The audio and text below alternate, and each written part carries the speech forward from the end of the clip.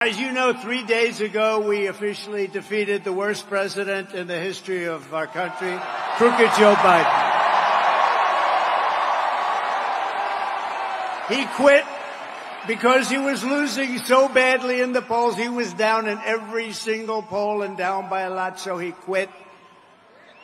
But really what happened was the leaders of the Democrat Party, in a very undemocratic move, the bosses, they said, either you get out or we're going to throw you out using the 25th Amendment. That's what happened. You know that.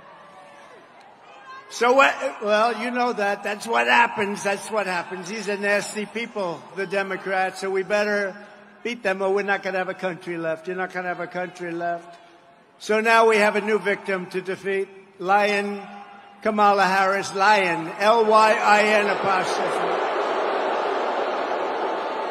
The most incompetent and far-left vice president in American history.